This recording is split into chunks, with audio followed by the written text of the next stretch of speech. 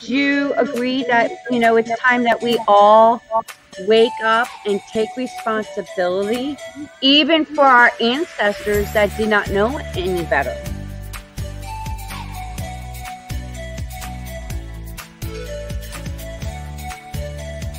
Been waiting patiently to have this kind of conversation.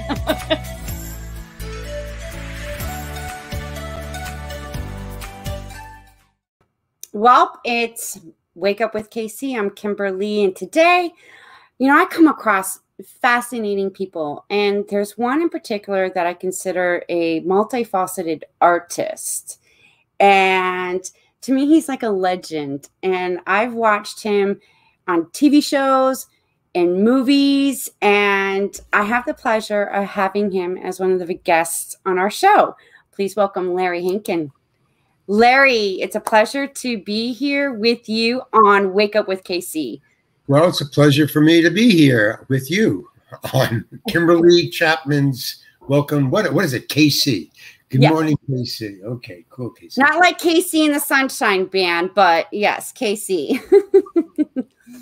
I find your career very fascinating, Larry, because you're not only a writer, performer, director, producer, you're also an Oscar nominee, but you're also a singer too. And no, that's the only one I'm not yet. I'm working on that one. Well, I was curious of hearing that voice of yours. But I mean, from starting out with the one that I do know is How Sweet It Is with Debbie Reynolds and James Gardner. That James Gardner, come on. Working with them, that must have been, an interesting experience. And then Escape from Alcatraz with Clint Eastwood. That was interesting. I bet. And then, you go from like a serious to almost comical, because then she's having a baby. Then you were Billy Madison with Adam Sandler.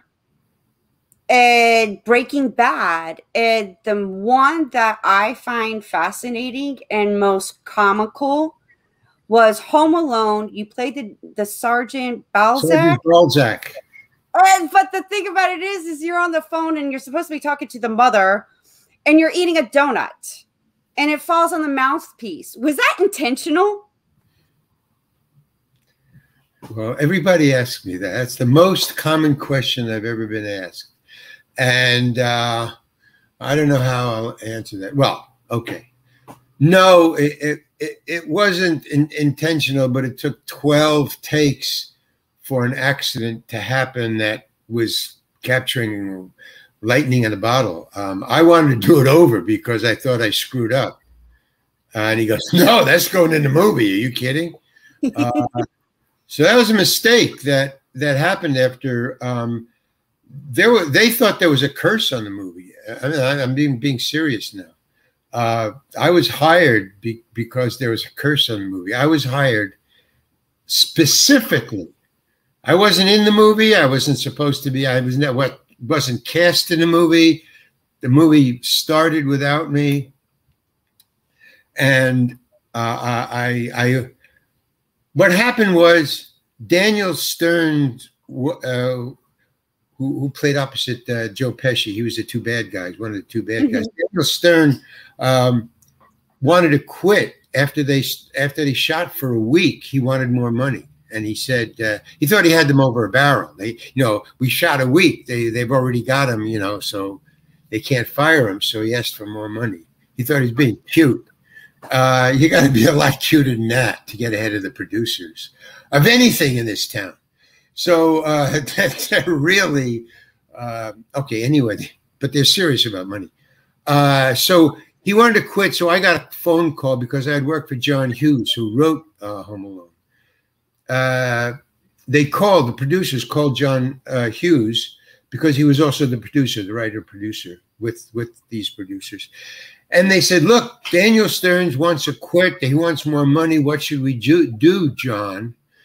And John said, tell him to go F himself and get Larry Hankin to replace him. Just tell him to get out of there. Don't bother with him. because I had worked 2 other movies with John Hughes, so he knew my work, and he just said, well, he could fill in.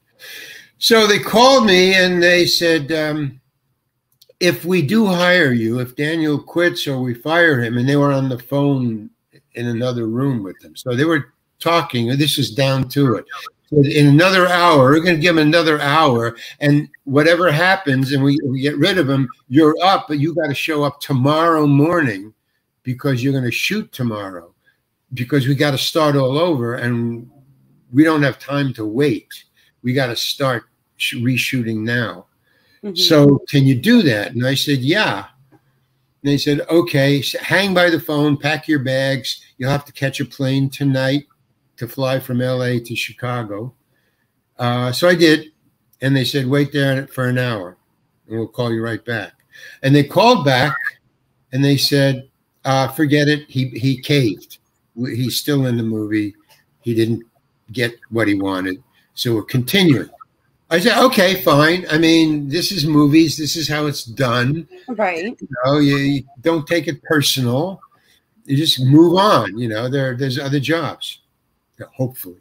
So that's what I did. I forgot about it. And about 2 weeks later, I get another call. And they say, listen, this is really, really bad. We're very sorry. And these are the producers who are talking to me.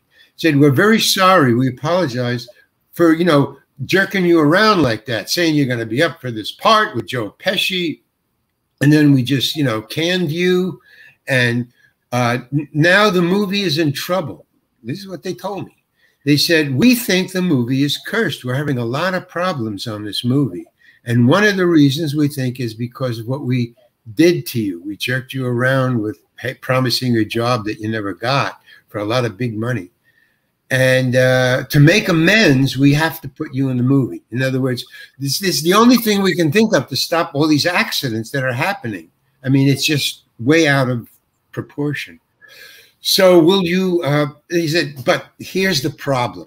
We've cast the entire movie. We've started, we're shooting it. So there are no parts. We'd have to fire somebody to put you on. We can't do that because of contractual agreements. So there's only one part left, a very tiny, small part. It's only 2 lines. Now, we want you in the movie, and because the movie is cursed, we have to have you in the movie. So we're willing to negotiate with you on these 2 lines. Because it's such a disrespect to you to give you only 2 lines when you're up for, you know, part of the lead in this movie, we're going to fly you first class, there and back. We'll pick you up in a limo, there and back. We'll deliver you, pick you up. We'll fly you out tomorrow morning. We'll shoot you as soon as you get here. We'll stop production and just shoot you. So if you show up at 10 o'clock, you will be filming by 10:30. And it's a very small scene. It was Sergeant Balzak. It's 2 lines. And then you shoot the scene. We'll pay you, we'll fly you back first class, and you can sleep in your own bed the same night. And for that, if we do that for us, because it's such an insult for such a small movie, we'll pay you $10,000.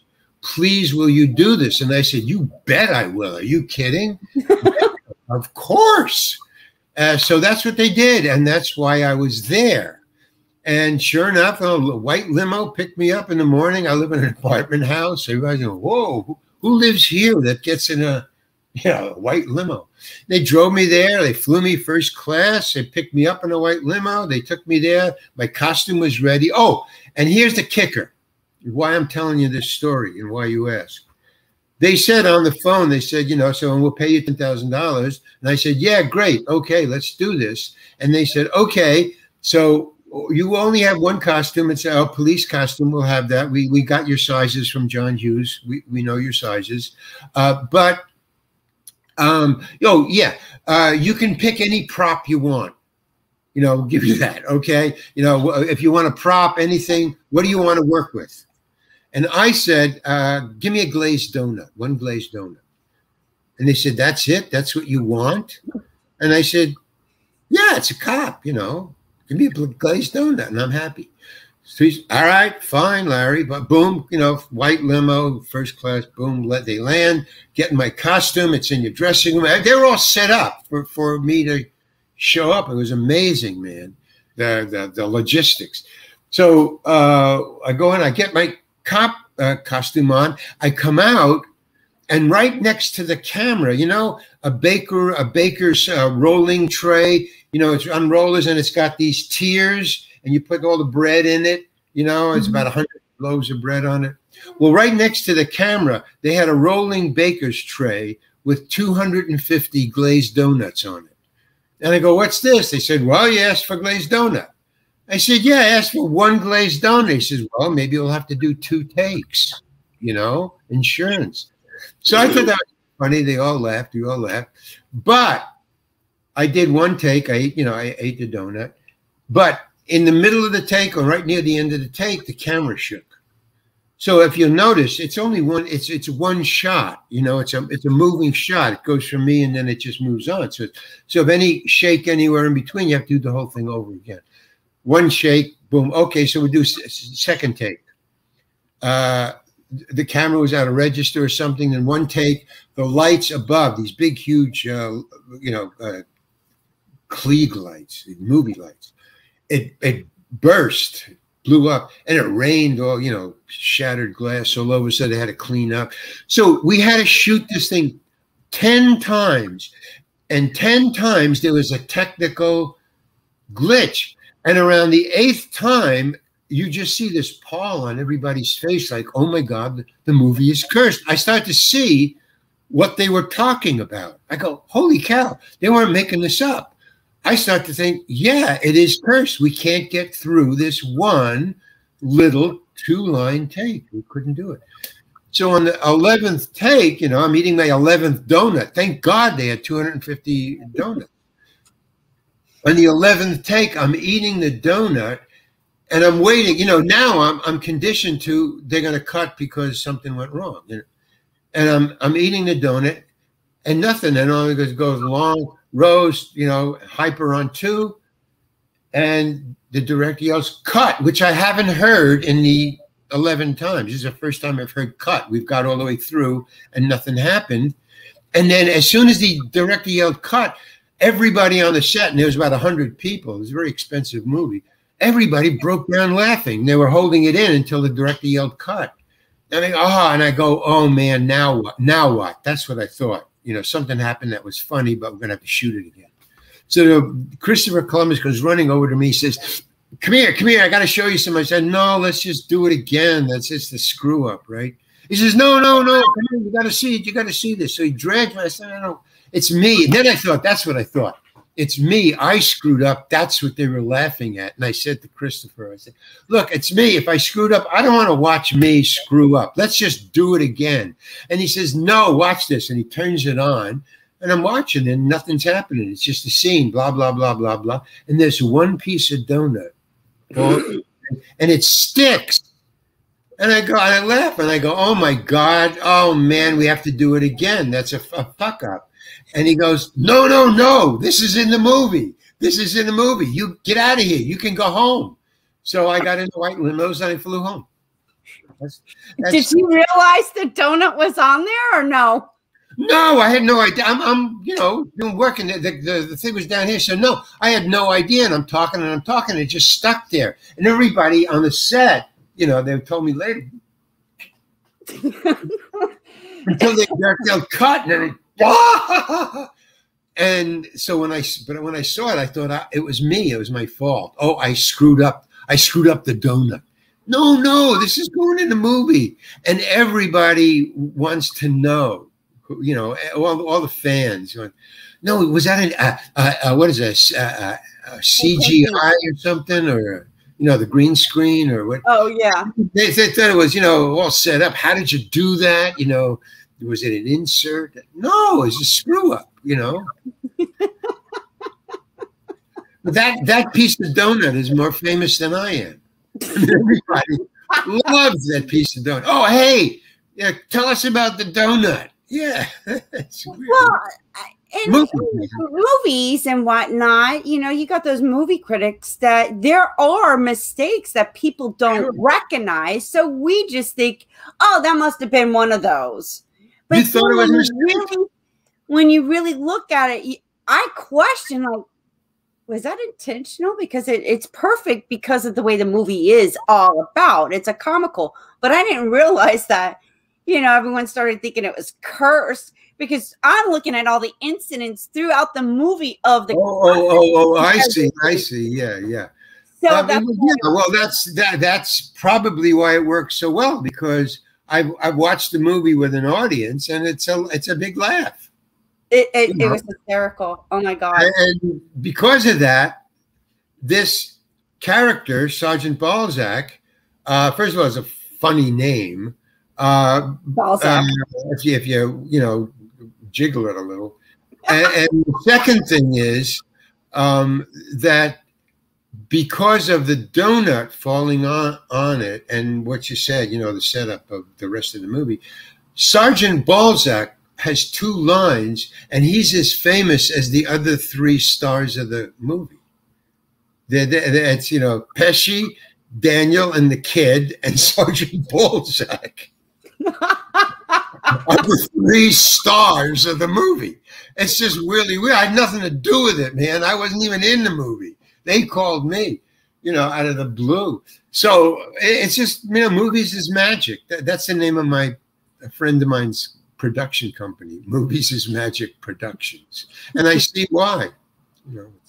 Yes, and then not only have you been in movies, but you've been on some TV series like sitcoms and stuff. And being Tom Pepper. Now, you auditioned for that like 5 times. 5 times. I was really PO'd. You share with us about because they're supposed to pay you to audition after 3. If you audition 3 times, they still haven't made up their mind. They have to pay you, and they never paid me. And that always was in the back of my mind. I never said anything because I wanted the role. I didn't want to, you know, make any waves. And I guess that's why they knew they didn't have to pay me, you know, because Seinfeld was such a big hit at the time that they figured, well, you don't have to pay him. He's not going to say anything. We don't have to hire him. I mean, yeah, I was really PO'd the whole time. But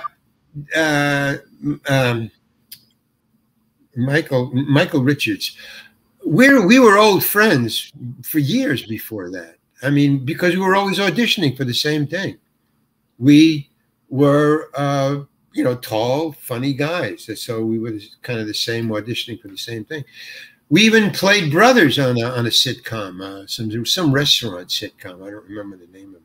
But we played brothers, and we would argue because we're totally opposite in humor, in senses of humor and our approach to humor. He goes over the top, and I go underneath.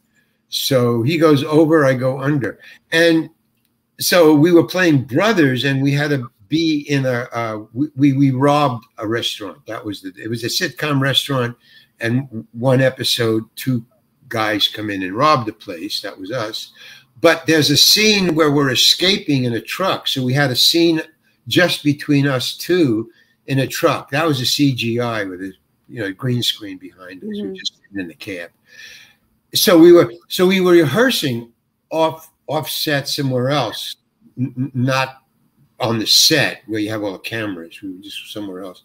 So while they were shooting that, we were rehearsing, and the argument was the most ridiculous argument I've ever been in my life. And I wanted to record it, but there was no way, because we were arguing on how to get the laugh that was on the page. And he wanted to go over the top, and I wanted to go under. And so we were arguing about, what's funny. And 2 comedians arguing about what's funny and how to be funny with what's written on the page was just bizarre and ridiculous. But we were serious. We were into it. No, you got to say this, and then I do that. No, and then no, you got. Yeah. But anyway, when it was our turn to shoot it, the director says, "Okay, you just run it so we could watch it." And we were arguing, and we were jockeying for how to do it and get my way. But you know, but the upshot of that is that it's not funny at all because it's just two people doing different things. It's not working. Right. So we just said, "What's going on?" And then we told him, "Well, I want to do it." He said, "Let's just do it a third way, okay? Just do it as written, my way." So that's what we did. So it was, you know, it was kind of funny. So neither of us was satisfied. He did the middle thing. You know? But we knew each other. So when I did Tom Pepper, he was the one who suggested me, as a matter of fact. Michael Richards suggested to get me to play Kramer. And Larry David wanted me to because he had seen my other work. And I was the closest to what Kramer was. There's a real guy named Kramer. And they were doing him in the show. And I really kind of looked like Kramer's brother. You know, I've seen him. I haven't met him, but I've seen him. So I looked like, but no, when I saw the show and I knew I was up against, who was that? Oh, I auditioned for Michael Richards' part for Kramer, but then I had to audition to get the imitating Tom Pepper. So in both instances, Michael wanted me to, well, he wanted the role, but he wanted me to play him. That was what. But I wanted the role, but Michael Richards got it. And then when I saw who got the role, because I wanted to see, you know, because there's nobody else who looked like well,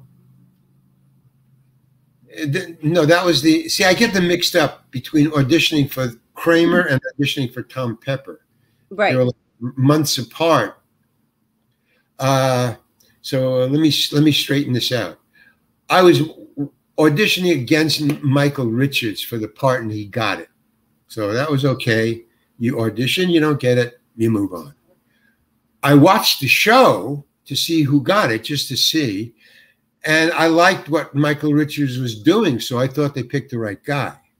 I mean, he was going over the top, coming in the door and stuff. I would never have come up with that. I would have gone this. So you know, I appreciate good work, and Michael was doing great work. You know, you can't argue with that. But doing the audition that Michael suggested me for to imitate him, that I had a problem with because nobody looked like Michael Richards. Everybody who was auditioning was either fat, short, skinny, had a beard. Nothing. I was the only guy. So I thought, I'm a shoo-in. I got this. I mean, we played brothers. And each time I auditioned 5 times for Pepper. And each time I went in, it was the same people, you know, fat guy, short guy, a bearded guy. And I'm going, what's going on? They're not paying me. And I'm auditioning against people who have no way they look like Kramer. So I was getting bugged, you know.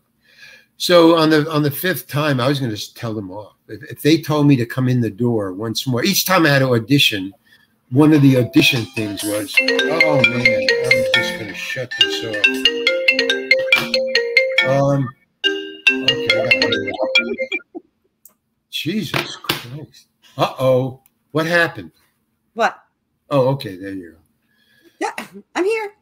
Yeah, I know. I wanted to, I auditioned 5 times and each time the same people. So on the 5th time, I thought if they do anything untoward or tell me to do anything I don't want to do, I'm going to unload on them. In other words, all this anger of 5 times was going to just come out.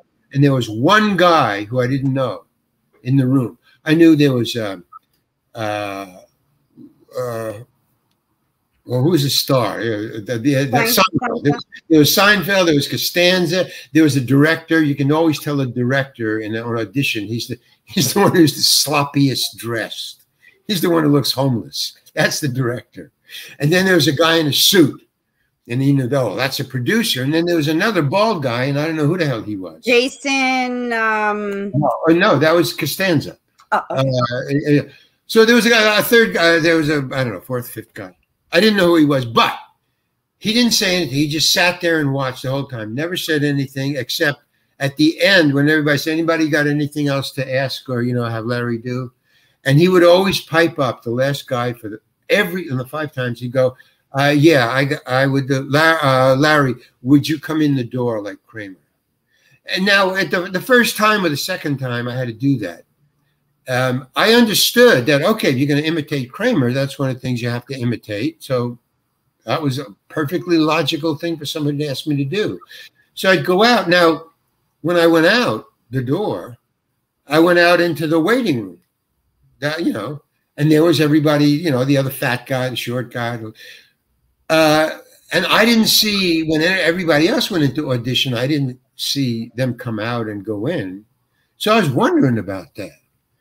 And then the third time I auditioned, same thing, go out. And I'm going, who is this guy? And why is he asking me to come in? He saw me twice. Fourth time, he'd go out and come in. I go, what the hell is going on? They're not even paying me. I didn't see anybody else doing this. What? So on the 5th time, I was going to unload on this guy. I mean, I didn't care. I didn't want the job anymore. I didn't think it was worth it. Sometimes you just get insulted. Well, I do. I just get insulted and I don't care. That's my go-to. I don't care. I'm a stand-up comedian. I don't need this or you. I just get an attitude. So, but luckily when I went out, not only is a waiting room, there's a secretary there, receptionist. So when I went out and I closed the door, I just quickly whispered to her. I said, hey, who is that bald guy in there with the glasses who keeps on telling me to come out and go in like Kramer? Who is that? And she says, oh, that's Larry David. He owns the show and he writes it. And I go, oh. So when I went back in, I said, oh, yeah, oh, cool, man. I love the show. You own it. Fine. You want me to do it 5 times? I'll do it 5 times. No. Yeah, I'm not stupid. I got a quick temper, but I'm not stupid. Well, speaking of being a comic comedian, stand up, that's how you started out. And I never wanted to be an actor. I still don't want to be an actor. I don't know how to act. I pretend. I think everybody knows how to act. They just don't know they're doing it. I don't know how to act. I don't. I just, I improv. I studied with Viola Spolin. That's like the Lee Strasberg of improv. I studied with her. I know how to improvise. There's rules, like acting rules, like painting rules, like, architecture rules. There's rules where even if you screw up, the audience never knows, because it's, quote, improv. But so that didn't bother me. But I'm a stand-up comedian. I don't know the rules of acting. I don't know how to memorize. I can't memorize. I can memorize up to a point, and then I can't. I'm not an actor. Yeah, I'll give you an example of, have you seen Mr. and Mrs. Smith, with, yes. Okay. In that movie, I use this as an example of why I'm not an actor. In Mr. and Mrs. Smith, they're fighting. They're married or they're getting divorced, whatever. But they're detectives and they got guns. Okay, so in this house, and they're fighting and they're shooting at one another and they're punching at one another, and they're talking to one another, and they're doing this scene, and it's a long scene. Okay, that to me is acting. I can't do that. I can't fight and shoot and talk at the same time. I just can't do that, man. My mind cannot keep track of all the different fingers and hands and talks and tongues and things. I just can't do it. So I'm not an actor. So, or if you give me a long speech, I can't do it. When I did Breaking Bad, they gave me a long speech when I showed up. I only had 5 lines in that, the first time I did Breaking Bad. But when I showed up, there was a long speech, and I said, what is this? Because I knew it. Right. So the AD said, oh, Vince Gilligan liked your audition tape so much that he had one of the writers write you a monologue. And I'm going, no, I'm dyslexic. No, I can't do this. And he started to get because I started to freak out. He just got out of there. He said, I got to get back to the set. I don't know about this. And he just split. I said, how long do I have? He says, 2 hours before you shoot. So what I did was I made my part up. I couldn't memorize that, but I wouldn't cop to it. I didn't tell the director that, you know, I can't memorize this. It's too short. I need a week, and then I can do it, but not 2 hours. So I didn't say anything. I just showed up on the set. Now, I had done my 5 lines about 3 hours before that. So he had seen me act, quote. I did 5 lines, easy peasy. It was with Bryan Cranston. I did it so well. If you watch it, I thought I did it great. It was the best piece of acting I've ever done, but it was 5 lines, and it was a master, Bryan Cranston. But Bryan Cranston even liked what I did. So I thought, I'm cool. And the director thought, well, I got an actor here, you know. This monologue is going to go sweet. No. So I just didn't say anything. He said, just get down there and walk to the camera. We're going to do it in 1 take. He's not even going to break it down so I can memorize as, you know, as we go along. 1 take, okay, 1 shot, just a page. And it was all legal. It was keeping the cop out of the Winnebago before I destroy it as Old Joe in the junkyard. So they're hiding in there. So it's all legalese that the monologue was to keep the cop, you know, out of the Winnebago. So I just improvised legalese because, I studied with Viola Spolin and I can handle this. I'm not going to tell him. I'll just make it up. So I do it, and all I could remember was don't stutter, don't stop, don't say just keep talking. That was the only thing I had as a guide. And I just said every piece of legalese that ever came to my mind from my entire life and the monologue. I was just speaking. And in the middle of it, you know, your mind can do 2 things. I was talking like crazy, and I was thinking, holy cow, I'm doing this. I'm not stuttering. I'm not stopping. I'm just talking, man. It's just, there's flow. You know, rap, man. I had flow. So I thought, I'm getting away with this. This is so cool. I remember in reading The Three Musketeers, there's one thing where a house is caving in, and the strong musketeer goes to save the weak musketeer, and he's running upstairs as his stone castle is caving in around him, and he's running up the stairs, and he's carrying his buddy, and he's thinking, I'm taking these stairs 3 steps at a time, and I'm not missing, and I'm running fast. And the writer, Dumas, writes, and he was thinking too much about his feet and not where he was going, and he trips, and both of them are killed. Okay, and that's what I was thinking. Don't even think about that, Larry. Just, dude, don't think about anything. Just keep talking. I get to the end, and I think I'm going to get fired because I had heard that I wanted to talk to the writer, you know, to make it shorter. So I said to the AD, where's the writer? I know there's always a writer on the set. Let me talk to the writer. Maybe I can convince him to get it down. And he said, the director wrote it. So the director knew exactly what I was doing. I was making his writing up, which is a total no-no. I mean, nobody does that ever.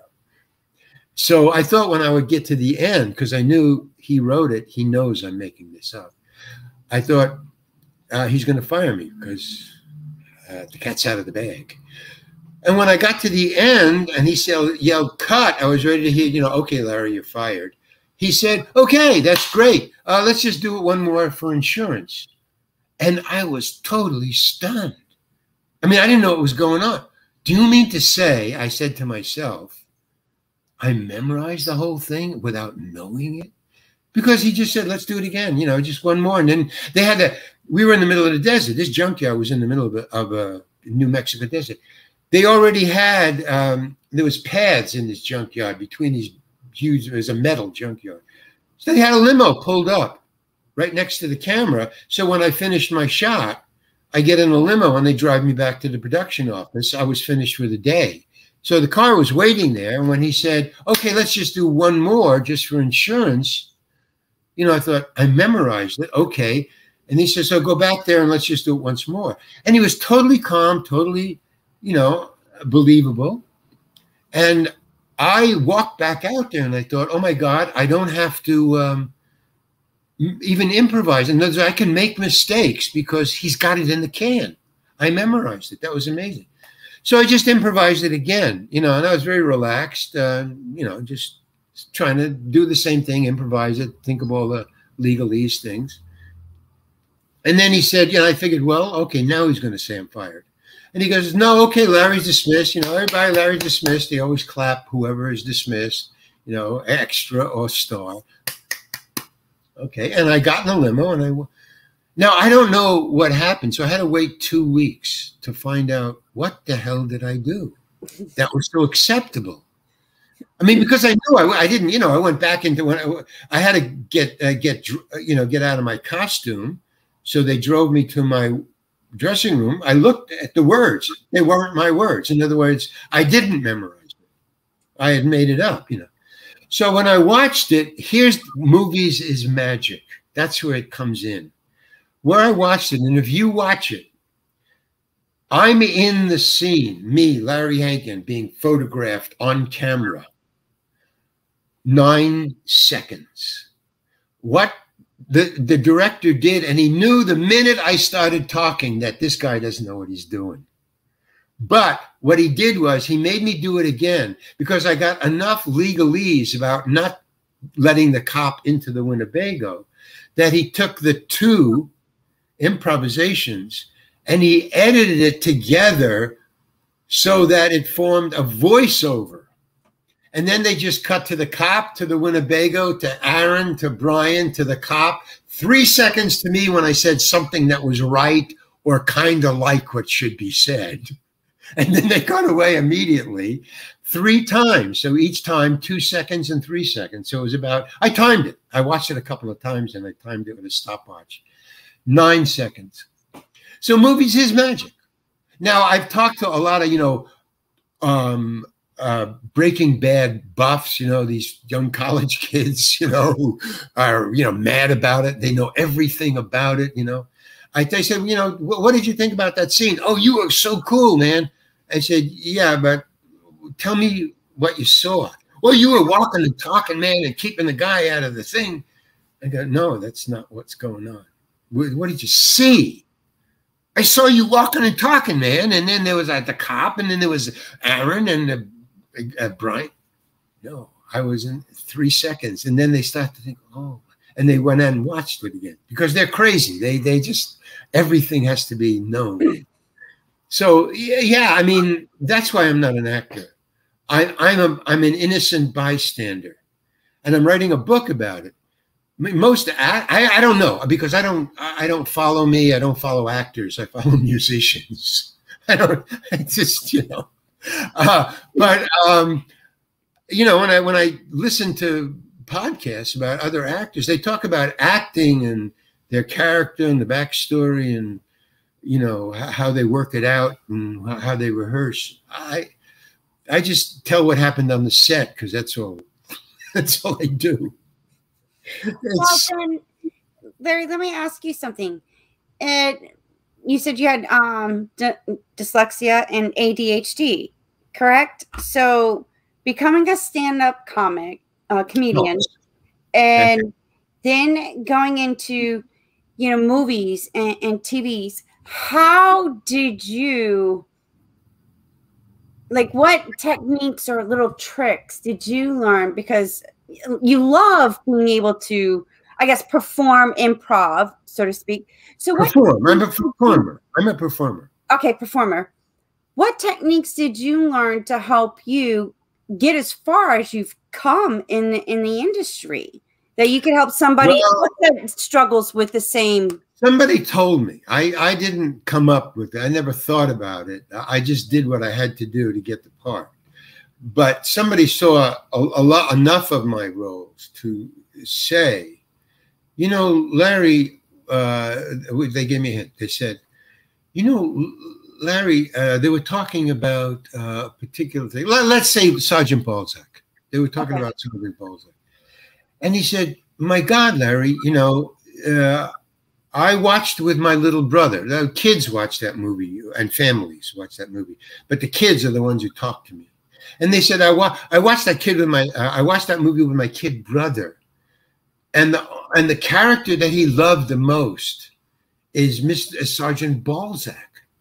Now, Sergeant Balzak is on maybe for about 20 seconds in that movie, 30 seconds. It's the pan. It's you know, hey, you know, you want me to go to your house and check on your child? And then I go boom, boom, boom, and then the camera starts to move and it slowly moves. Hey, Rose, hyper on 2, and then it's on her. So I'm on screen for 30 seconds then, and children all over the world remember Sergeant Balzak because of that donut thing is so funny. And he, Sergeant Balzak, is so funny looking, eating his donut and talking on the phone to a mother about watching a kid. It's a lot of kids stuff that unconsciously and subconsciously the writers put into that character. It's on the page. So, okay. What I'm saying is that all the children say, you're funny. When you come on screen, I only watch you. Now, I have nothing to do with that. I never knew that until a kid told me that. So a kid pinned. And the other thing is, because I have dyslexia, I voluntarily only go up for roles or choose roles that I know I can memorize a priori in front. So I don't, if I turn down huge starring role, well, not starring roles, but Joe Pesci or Daniel Stern Joe Pesci roles, because the part was too big for me to memorize in the time given. If you give me enough time, if I see, okay, and there's a my agents at the time, my acting agents at the time knew to put that in the contract, that Larry has to get the script before everybody else, or at least one of the first ones to get the script, because he has dyslexia and needs the time to memorize. So either I take a short part because I don't have time to memorize it, or I have enough time to memorize it so I can take a longer part. So that's the, quote, trick that you're looking for. Is I don't even go into it unless I know I can do it because I have dyslexia and ADHD. So luckily, the two combined, I take mainly and mostly, predominantly, short parts because of my dyslexia, and which something I have nothing to do with, man. I never knew I had it. If I come on screen, the eye tends to go towards my character. I don't know why. I don't question it. It's cool. It helps, but I have no control over it. So that's the only two tricks I know. One I have nothing to do with, and the other one, it's way before I even get involved. That's my tricks. Other than that, I sweat to get it memorized. I like, you know, tell my friends, if I have a girlfriend, I tell her, look, you're not going to see me for 3 days. Well, you know why? There's something I said. No, I got to work on the 4th day, and I need 3 days to memorize, you know, this half a page. You know, he says, okay. And I do. I lock myself away, you know, and I just repeat and repeat and repeat until it gets it in. I mean, I did a play the last time I did a major role many, many years ago. I had to go out to the beach. I live near the beach. So I'd go out on a jetty with my book, and I would just scream it out at the ocean, you know, because I had these long speeches. It was a play, and I was young and bold. So I would go out you'd see this guy, this tall guy, standing on the edge of a jetty in these waves, and I'm shouting at it. It's like Shakespearean. I'm shouting my line so that I'm not shouting at the ocean. I'm trying to get it down into, you know, loud, my ears. It was crazy. But I would do it every morning. I'd go out there. Yeah, I mean, it's you think it's easy being an actor. That's why I'm not an actor. You know, And that's why I'm a great improviser, because there are no lines, just make it up. But the ADHD feeds that. That's where ADHD comes into great play. Is, ADHD is, man, you can't concentrate on any one thing for too long. So you can be throwing shit at me and I can just juggle it because I have ADHD. So it's a gift. Nothing to do with it. So I was a great improviser. I mean, they still talk about me in San Francisco. About, I saw Larry Hankin. He was so funny. Yeah, because, but I'm not an actor. Can you share with us? I know there's a book that you wrote, the Loopholes Dossier, the 3 comic tales. Dossier, I think. It's French. I don't know. Loopholes Dossier, I say. I don't know. What about it? What inspired you to write the book? From an experience? Oh, well, but no, because I was improvising a lot of characters in my spare time. I had these. When I was improvising in the committee, and I was doing that every night. I mean, I was there for 10 years. I was improvising for many years. My youth was spent improvising. I got really good at it. I mean, if you do anything for 10 years, you're going to get good at it. Even if you're awful. Example, Vincent van Gogh. I mean, if you look at his early paintings, no way. And then, about 15 years later, I once walked into a room of Vincent van Gogh paintings in a museum, and I was actually blown out of the room. I just, came around the corner. And, whoa! My eyes. Yellow. So, I got really good at it. So what was the question? The book, what inspired you to write the Loopholes? Okay, so when I was improvising, that's all I did. And we had plenty of spare time because we didn't have to study anything. We just had to pay attention to what was going to the world. Watch television, read newspapers, get involved with your girlfriend, with people, with kids, do laundry, have a life. And then you get on the stage and you don't have to worry. You've got it. You've done your research. What I would do is I'd have a lot of spare time. So I would write. And I would just put them in a drawer, especially late at night. We had generally did 2 shows. So I was through work at, any kind of performer, not even a nightclub, stand-up comedian. You're doing 2 shows. I mean, you're finished at 12. You're hyper. You're up. You've got all this energy from doing 2 shows. You're like that. So I would write. I'd go home and I'd write. And I would put them in a drawer. And finally, years, and I saved them. And no matter where I moved, I would carry this box of matchbook covers with notes on it, napkins with notes on it, pages, notebooks, and I would move. And one day I just had so many 2 or 3 boxes, and I said I should make a book. So that's what I did. So I took all these, and I had specifically after I was writing for a long time, I started to become fluent in it. I started to get flow in typing. And so I would type these short stories, which were very funny. They were kind of Aesop's fables brought up into a modern, instead of Aesop's or Aesop or animals, telling stories about animals.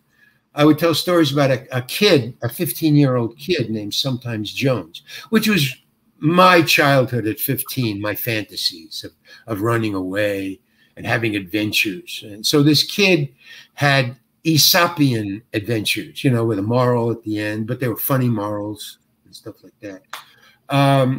So I collected them and I thought I'll make a book. And then I only had half a book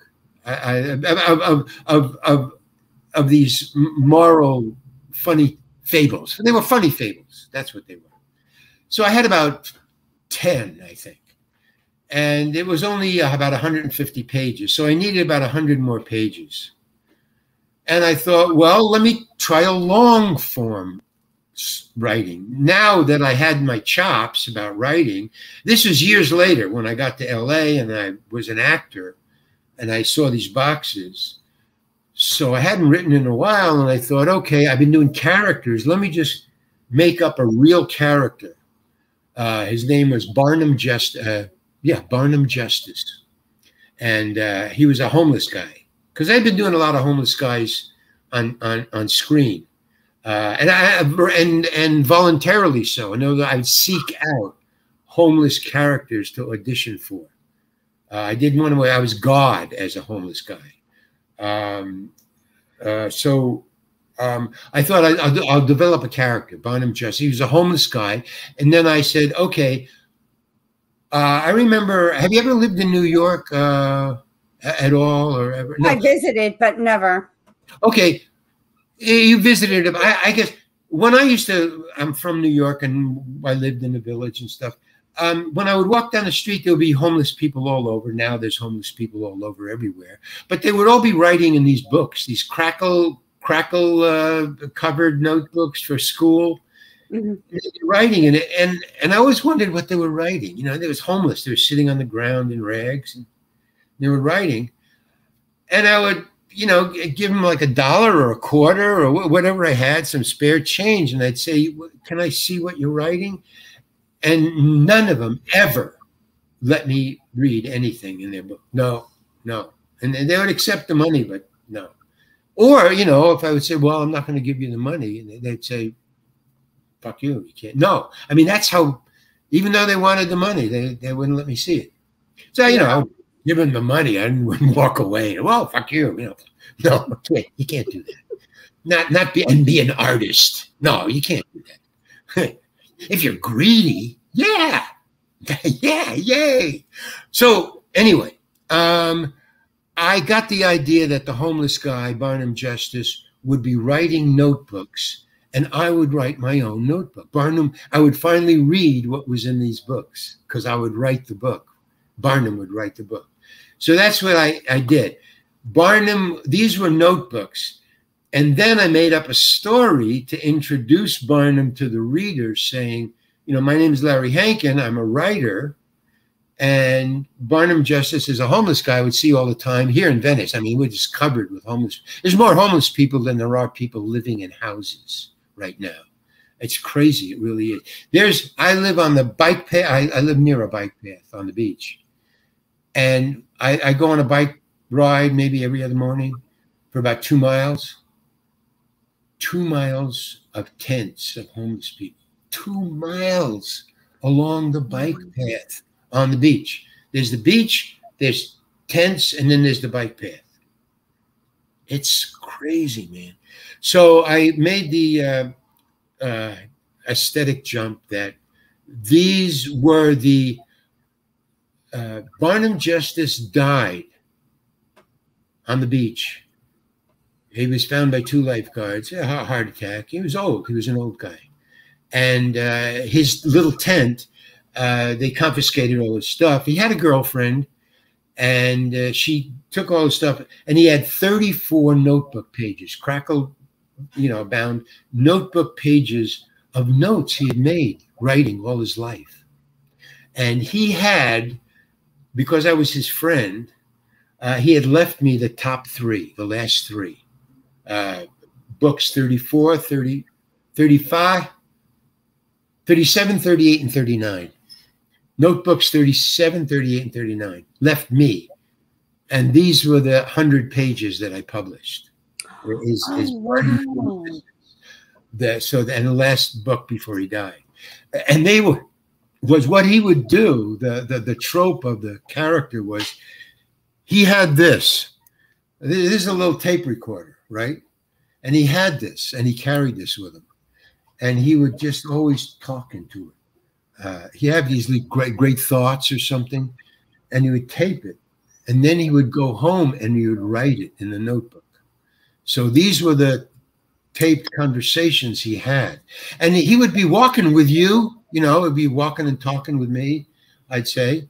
And he would just stop and he would turn and he would talk. And he wouldn't let you hear what he said, and he never played it for anybody. He never, you know, just like the guys wouldn't let you read the book. He wouldn't, right. He wouldn't let you hear you. He would talk. And I always wondered in the book, you know, what he was saying. And finally, he had left me these 3 books. And what it is The 3 last books were How to Be Homeless. That's what he wrote. How to Be Homeless. He was teaching.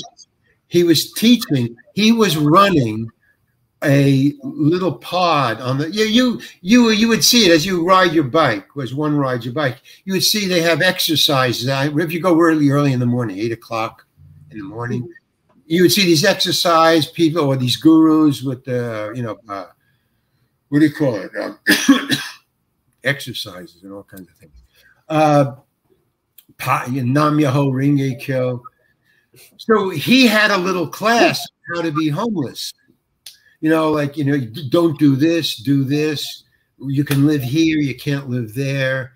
How to get food, how to get spare change, how to beg for money. Just because I was homeless for a year. I lived in a car for a year, my own. I was homeless. So I knew how to be homeless. I mean, it's not easy. You don't want to be homeless.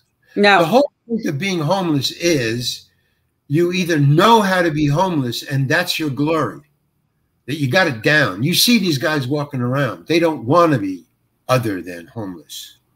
They're rare, but they're out there. In other words, you got to have a reason to live. Or you commit suicide. And when you get that down, that low, you need something to keep your ego going. And you go, okay, I got this. You guys don't know how to be homeless. You're scruffling, you're filthy, you're begging for money, but I take a bath every day. I wash my clothes. I beg for money, and I'm homeless. And I got this. And it keeps them alive, keeps them going. And you don't want to get there because you never leave. That's the what do you call it? The long termers. The long termers. That's wow. What But others, the 99.9% of the homeless, they're not lazy. They are the fate and greed put them there, either their own greed or somebody else's greed, or or jealousy or whatever. In other words, they're tripping over their own dick, is what I'm saying. They just their own fault. But they don't have the tools to get out. They want to get out, but they don't have the tools. What this guy Barnum was bragging about is, I have the tools. I have the tools. Wow. And I'm going to teach you the tools. You can use them or not. You either use the tools or get out. And the faster you get out, the better it is, because the longer you stay, the harder it is to get out. Especially in these times, wouldn't you agree? I mean, and by the way, how's the weather over there on the West Coast? I'm sorry. Say that again. I said that is a hard thing to accept, and with these days and what's going on now, I just can't even fathom. And how is the weather over there, the heat? Well, I mean, that's just one part of it. I mean, the heat, I was sleeping in a car. I nearly froze to death many times. Froze to death. I was trapped out in the middle of a desert in Arizona, sleeping in my car, and I took a shortcut through the desert. I went off-road. And my Volkswagen bus, which was like a UPS truck, I mean, there was no cloth in it. There was no seats. There was only one seat for the driver. If you rode with me, you sat on a box, a shotgun. And the rest of it was just empty metal. It was just totally stripped. I bought it for $5 from a friend, and a VW van. And I was sleeping in it. So that was my home, and I wanted to take a shortcut. So I went off road in a desert, and I got stuck in the sand. So it's freezing in the desert at night. And I'm used to San Francisco. It was a summer, but in the desert, there is no summer at night. It gets, well, anyway, so I had to rustle up a cactus. I had to walk, in the dark. I mean, the stars. There's no light. There's no civilization. I was in the middle of nowhere, man. And I had to, pick up a rotten cactus or wood or anything. I was walking all around carrying it back. And luckily I had paper and a match. I guess that's one of the survival things that homeless people carry. Anyway, I started a fire, and thank God the police came. They saw the fire and through binoculars. And they came out and they wanted to arrest me for trespassing and burning illegal cactus. That you can't pick cactus in the desert. That's illegal. You can get busted for that and find a lot of money, not small amounts. And they wanted, and I'm homeless, and they're saying, well, you're burning. That's illegal. This is illegal cactus you're burning. And I'm saying, I would freeze to death, man. Are you crazy? And you're going to bust me for trying to stay alive? And so they let me go. They actually gave me a tow to a road because I was stuck. But I mean, it was so serious that they let me go. They knew, they understood that I was in dire straits. So right. Well, yeah. Larry, this has been such a pleasure. I enjoyed this conversation with you, and thank you so much for being on the show and sharing, what you've accomplished, what you struggled. And I hope somebody today that's watching that, has that challenge with dyslexia or ADHD, that this gives them a little hope.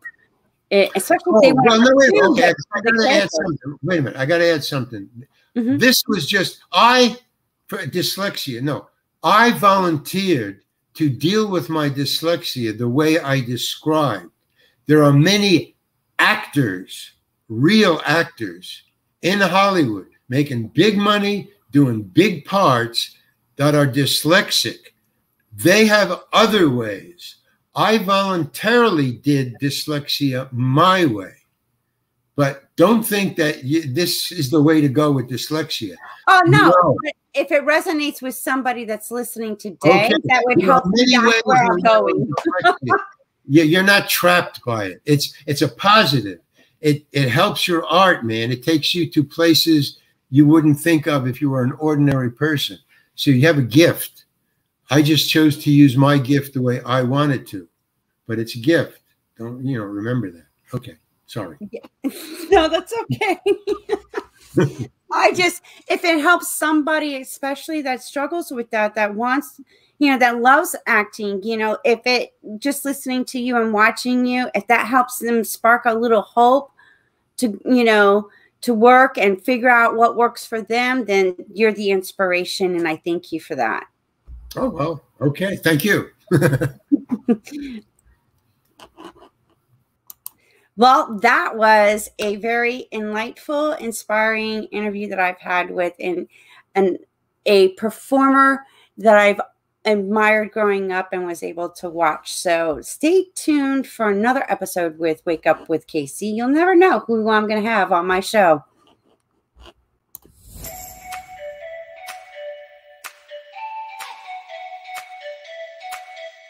Do you agree that, it's time that we all wake up and take responsibility, even for our ancestors that did not know any better?